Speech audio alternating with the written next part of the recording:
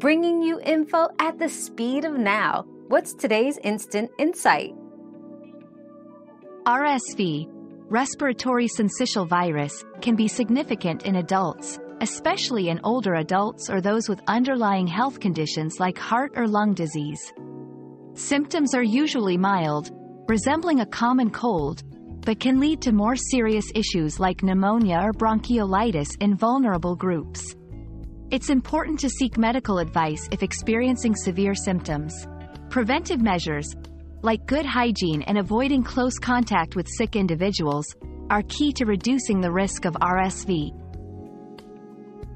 Our quest for knowledge never ends. Thanks for being part of today's discovery. Subscribe, like, and share to join us on the next one.